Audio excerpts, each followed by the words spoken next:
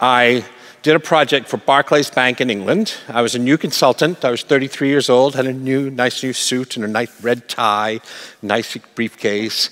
And we went and we wrote a report. We charged them £1.6 million, $2 million for our report. Big report. It's like 9 months' work. And we talked to everybody in the business with this report.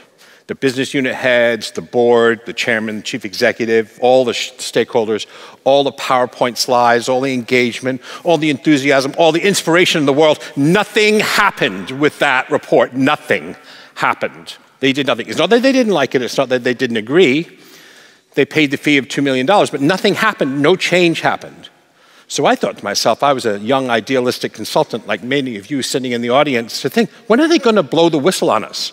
Are we really going to end up not in jail for charging these guys $2 million for telling them what to do and then walking away and saying, good luck with that. Hope it works out for you. Now, ask anybody who's worked on projects for a long time, especially projects that have gone badly. You'll say, what went wrong? And they say, we didn't change behaviors. It's just kind of a stupid thing to say, right? How can you have a project without changing behaviors? How can you have a system that the users don't use? Right? Well, we got the system in. Nobody uses it. I mean, you say that, we joke about it now, but we had a knowledge management system at PricewaterhouseCoopers in the 1990s. Nobody used it. Nobody used it because it required consultants to put in their proposals and their project plans and their post-project evaluations and their project documentation. They actually had to do the work to upload it into the system, otherwise the system would be useless. But we didn't want to change our behavior. When the project was over, we wanted to go on to the next thing or go home to see our wives and children. So behaviors didn't change, no one used the system. And with something like a knowledge management system, if nothing goes into it, nothing comes out of it. Models such as Kotter's from Harvard are positively harmful if you try and apply them in today's businesses, the way they're run today with today's business challenges.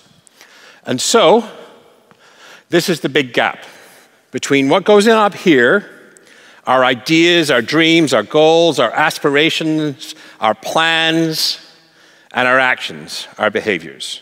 This is a problem that's at the root of human happiness, it's at the root of prosperous societies, and it's at the root of business success, is how do you line up that which is here with hands and behaviors? Does that make sense? To some extent? And I tell you what, we're really bad at it. So here's a quiz. What percentage of heart attack victims change their diet, exercise, and smoking behaviors? Come on. 30. What do we see here? 30. 30.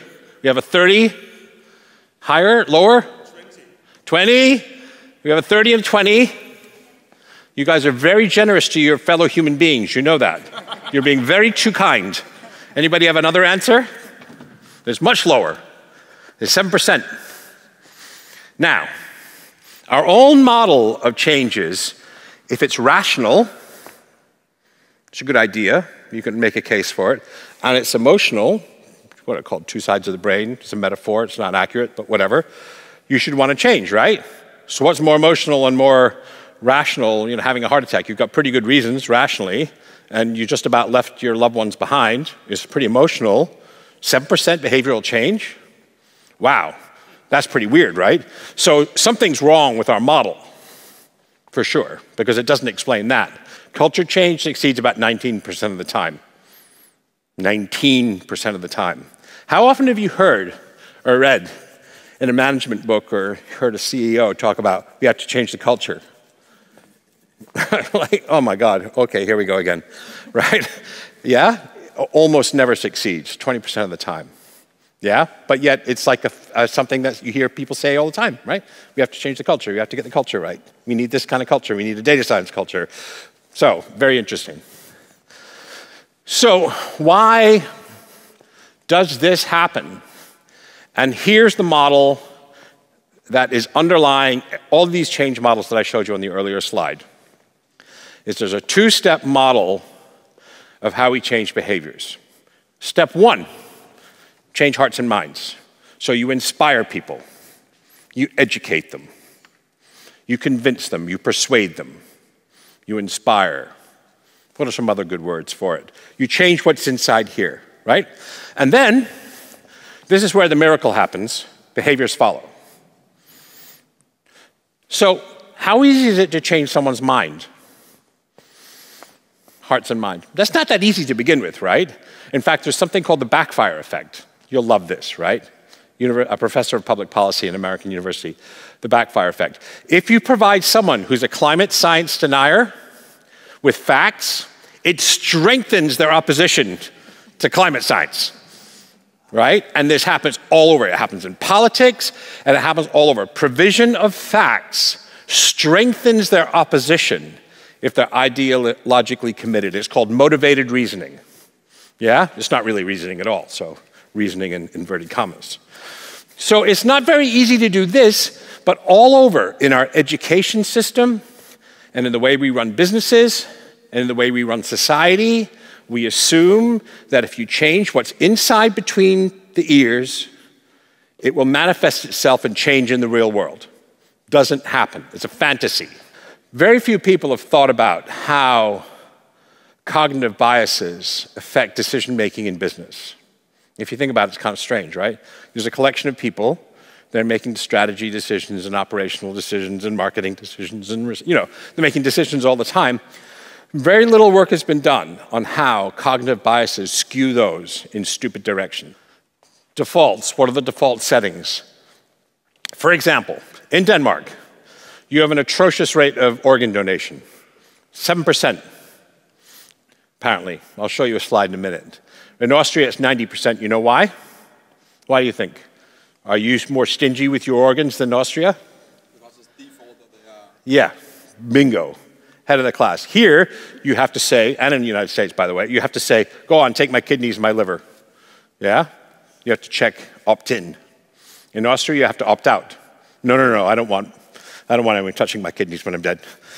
You have to actually say that. So, but if you think about how simple that changes, and this is the amazing thing about behavioral science, is that little tiny change from opt-in to opt-out produces a swing from about 7% in Denmark to about 90% in Austria. We have, in the behavioral science, something called the feast. Fun, easy, attractive, social, and timely. Let me show you some examples. Timely.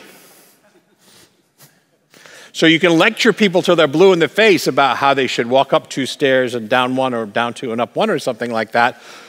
Which is more effective, that? Yeah? That's funny, right? It's good.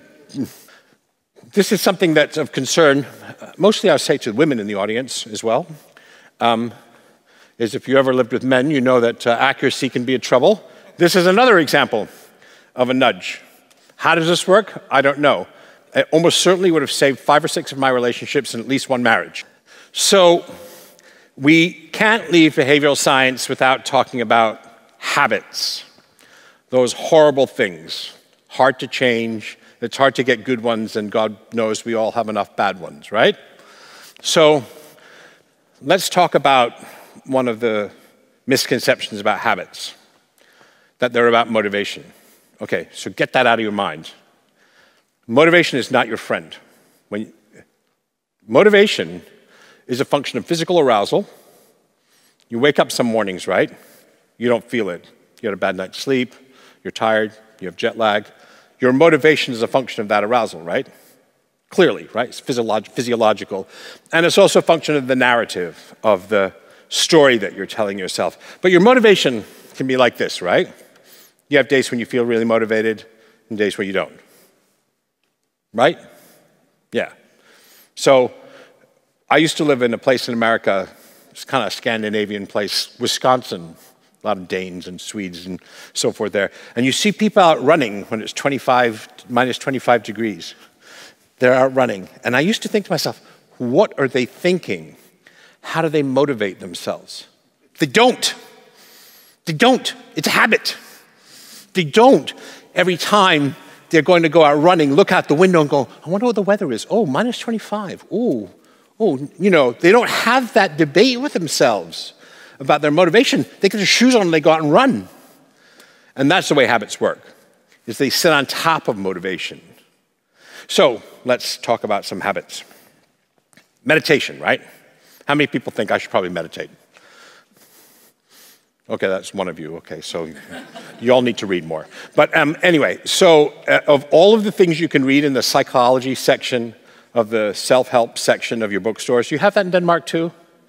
You have it in California, right? You have a self-help bookstore in California the size of this room. And God knows they need it. But so of all the things you can do, meditation is the one that reduces stress, it reduces mental illness, it reduces emotion control, impulsivity, decision-making, creativity, blah, blah. This is all research-based, right?